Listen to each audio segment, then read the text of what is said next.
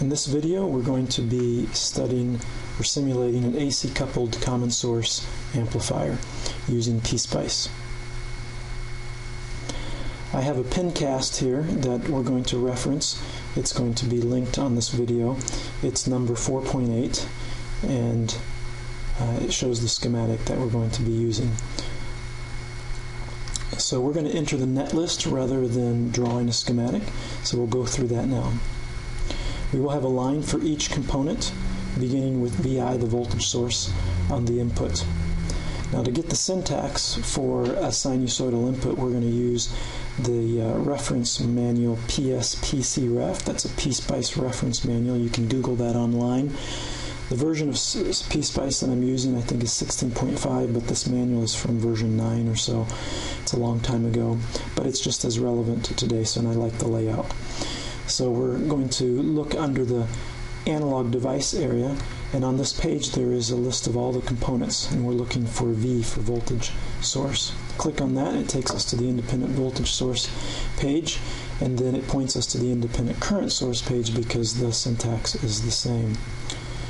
Now, there are a lot of different types of independent sources. You see them listed here: exponential sources, pulses, piecewise linear, frequency modulated waveforms, and then sinusoidal waveforms. And the sinusoidal is what we are looking for here. This will be the input to our amplifier. So here we go. We specify an offset, an amplitude, a frequency, a delay, a dissipation factor, and a phase. Some of those are optional, and we won't list all of them. So we'll begin with the offset, put a 1 volt offset just for fun, a 10 millivolt amplitude, and then a 1 kilohertz frequency, and we won't specify the remaining parameters. Now, VI here is shown being connected between VI and G, the gate. It really needs to be ground. I'll correct that in a second. The second component is C1, and it goes from I to G, the gate, the MOSFET gate. I could call these nodes anything, but I'm going to call it G because it's easy to remember that it's the gate. The capacitance value should be very large. I put 100 millifarad. One warning, a caution, is don't put 1 F farad because it will interpret F as femto, as in 10 to the minus 15. So you want to make sure that you specify something like what I've done here is 100 millifarad, which is 0.1 farad. We're going to add our voltage source, VDD, which powers the amplifier. It goes from a node DD, that'll be our supply rail, to ground, and I'm looking now for the value that I specified in this pincast, and it's 30 volts. We then have 2 resistors that provide a voltage divider to the gate and bias the gate up. One is R1. It goes from DD, the supply rail, to the gate, and the other one goes from the gate to ground.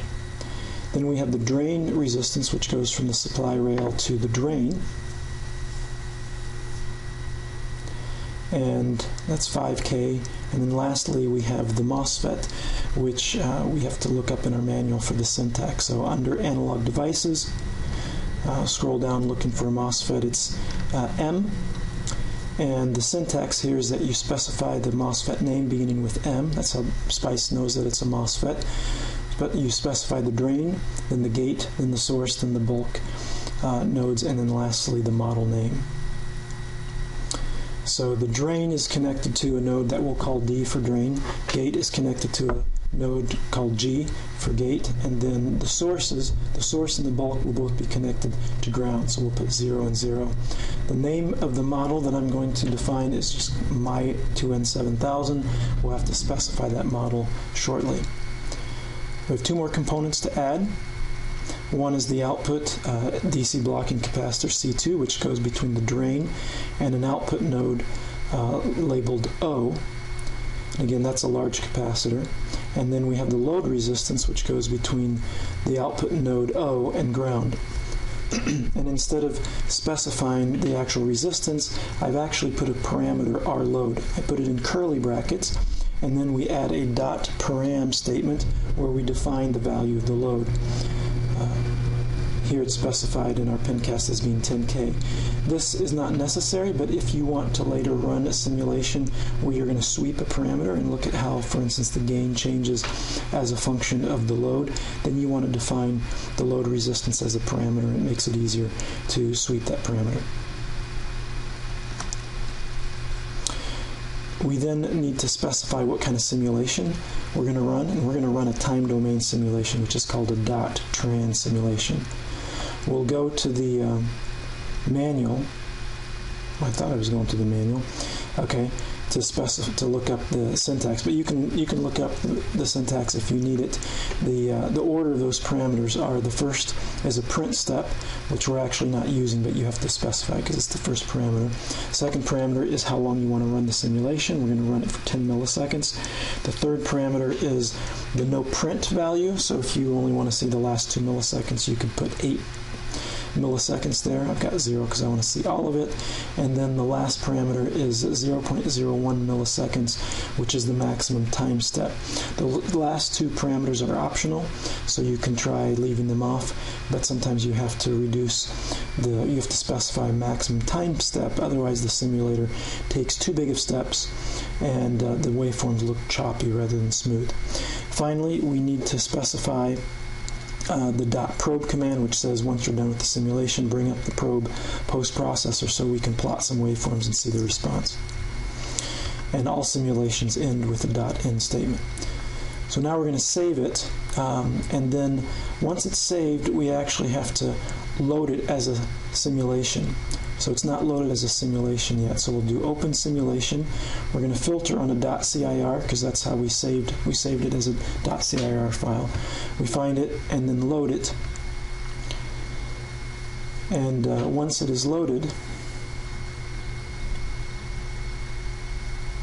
here we go. We see up in the little window on that menu bar that it shows the name of the simulation, so right to the left of the play button. So we'll click the play button, and now it's simulating. We found that we have an error, so there's a new tab that comes up. It looks a lot like the circuit file that we typed in, but it's a .out file, and it first shows us what our circuit file is and the netlist and the commands, and then it's going to show us where the error is. And here we see the error is that there is no model for my 2N7000. So we're going to go back and add that.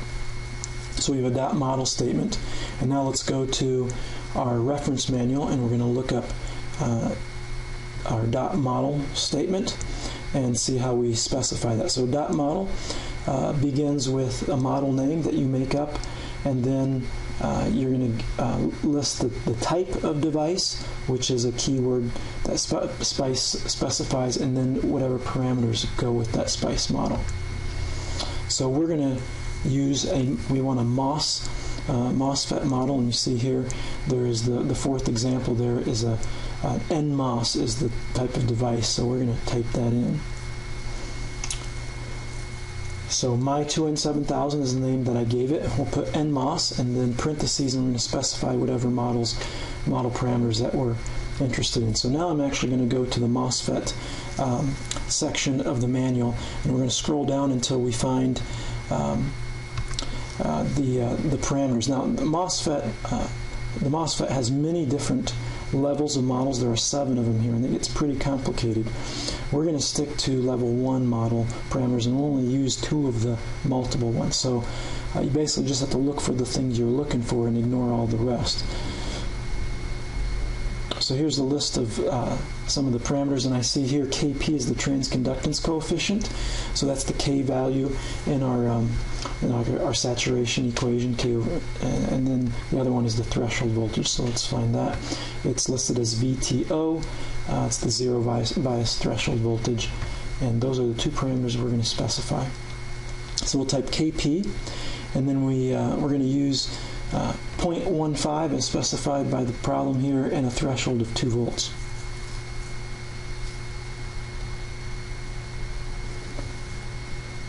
Now we save and run the simulation, and once the simulation is done, probe shows up, pops up, but the plot is empty.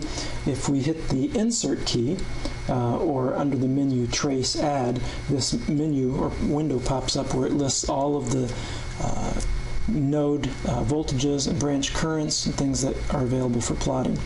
There's an edit box down at the bottom. You can type directly into there, or you can select things in the list. On the right are some formulas, some functions that are available that you can use in combination with the various voltages and currents that you might want to plot. We're going to plot VI, so that's the input voltage. So there's an offset of 1 volt, and then it's swinging plus and minus 10 millivolts around there. We're then going to add VO, and now we see VO is centered around the 0 because of the output DC blocking capacitor, and has a much larger amplitude. So now we can scale, we can subtract 1 volt from the input to take off the offset, and then we can actually multiply it by minus 100, and it appears now that the waveforms are nearly overlapped, not quite. Let's go look at our analysis and see what we had predicted as a gain. So the gain we predicted was precisely 100 volts per volt, and we are not quite seeing that here. We're a little bit less than that. So we're going to try to figure out where that is coming from. I'm looking through the parameters for the MOSFET and wondering whether there's some other parameters that by default add some complexity to the model or non-ideality to the model that I might not have had anticipated, and I don't see anything. So the other thing I'm going to try now is wondering, maybe I have too large of an amplitude, and so I no longer satisfy the small signal approximation, so we'll run it with just 1 millisecond as an input, and see if we have a gain that's closer to 100. And we find that it's not any closer to 100. In fact, it's found to be 95. So now we're going to look at using what's called AC analysis. So AC analysis will actually take one of your sources, one of your voltage or current sources, and turn on a small sinusoidal signal. You can specify the amplitude, and it will run small signal analysis of your circuit at each frequency over a range of frequencies spaced either linearly or logarithmically, and then you get a plot of your circuit response as a function of the frequency that excited the circuit. So the way we specify the AC analysis is we use the command .ac. We specify the sweep type, and here there's linear, octave, and decade. And we're going to use the decade logarithmic sweep. So there you specify the number of points per decade, the starting frequency, and the ending frequency.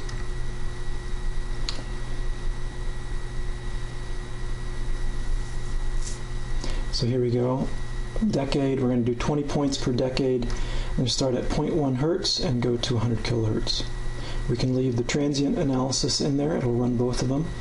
And then we have to specify which source is going to actually have the AC excitation. So VI is where we want to apply the AC excitation. Although we have specified a sinusoidal excitation for the transient simulation, when you run AC analysis, it's not going to use that function. If we'd specified our VI to be a sine or an exponential or a piecewise linear or any other function, that's only used for transient simulation. To use or to specify a signal for VI for the AC analysis, we put in the keyword AC, and then we put in the amplitude. So we're putting in a very small signal. It's 1 millivolt.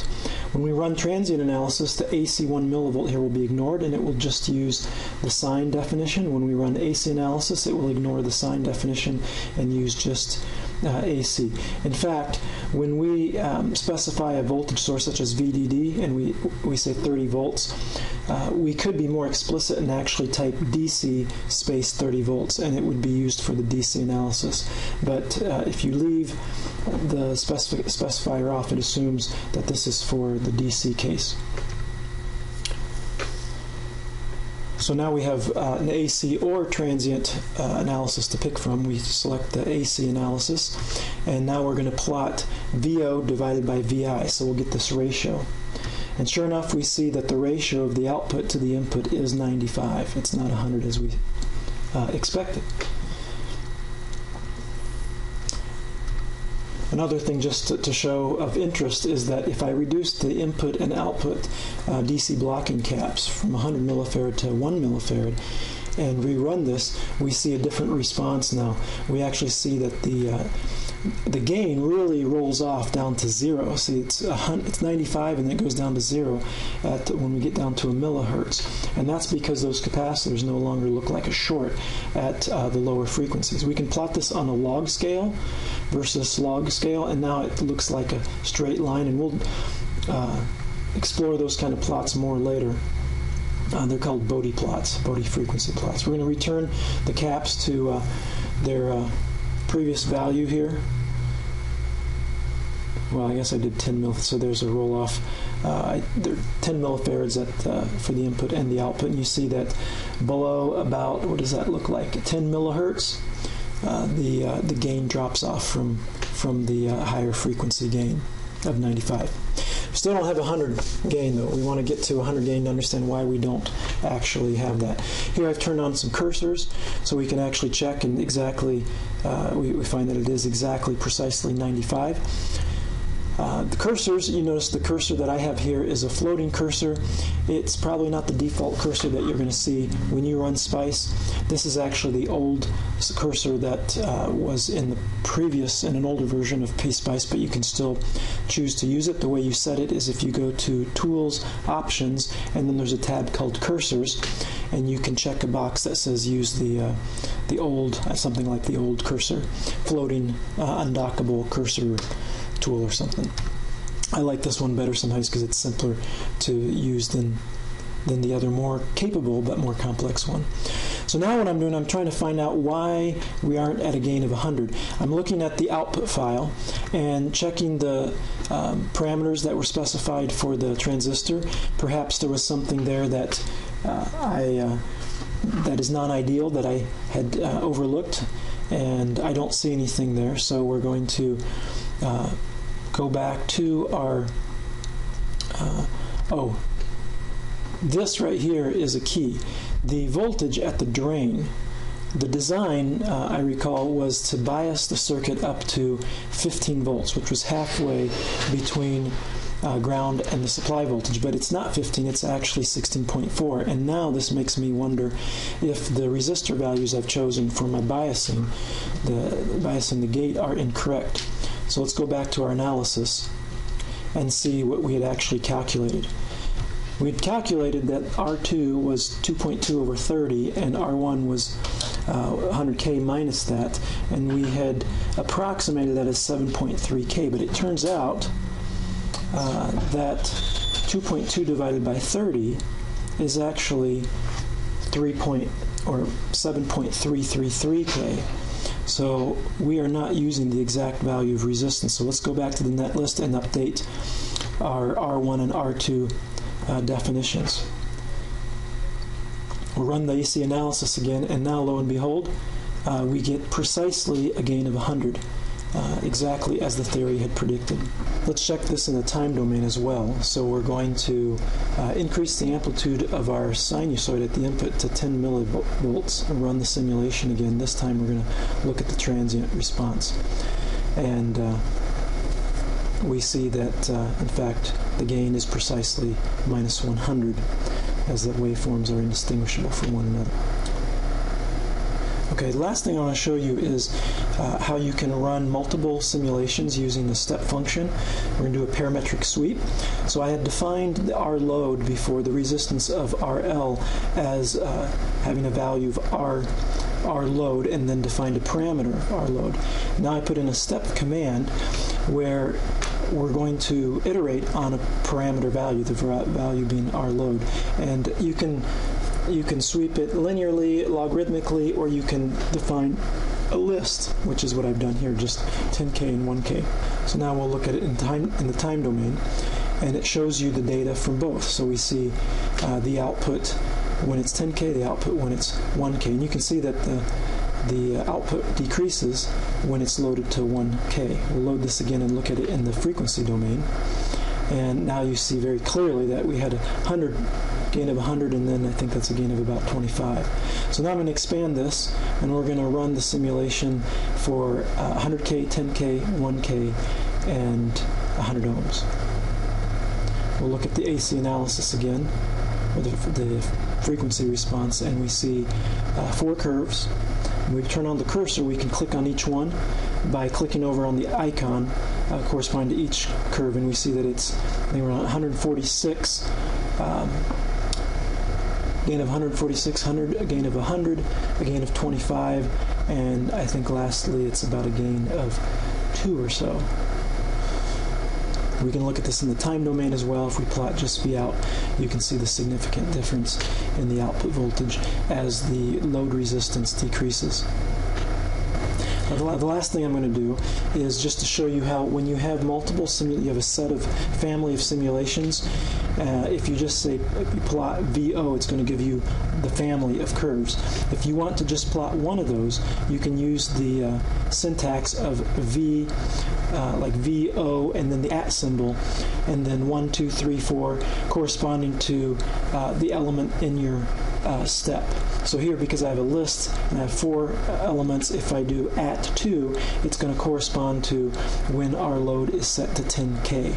Before closing out, we're going to do 2 last things.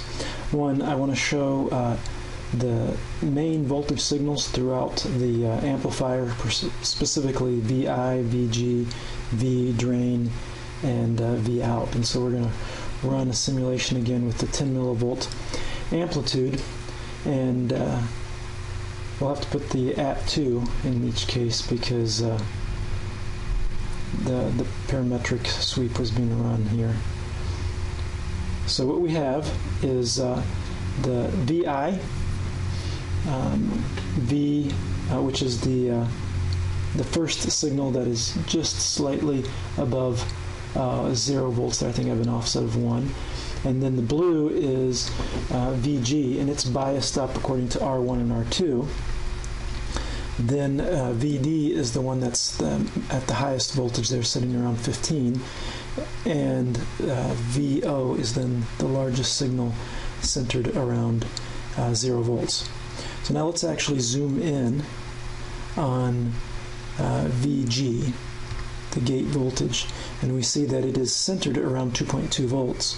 If we go back to our analysis, the predicted VG that was needed to bias the output up to 15 volts, 1/2 of the 30 volt rail voltage, was a VGS of 2.2 volts, and that's indeed what we have. Now the last thing I want to do is to see what happens with this amplifier if we increase the input signal amplitude from 10 millivolts to 100 millivolts. So if this has a gain of 100, minus 100, then we should see output amplitude of 10 volts. So we're going to look at this in the time domain. We'll plot V out. And here we see that some of the signals have actually bottomed out, and even those that haven't have some significant distortion. Turns out that although we overdrive the input and therefore clip the output, if we load the output significantly enough, if the load resistance is small enough, we can avoid distorting at the output or clipping at the output.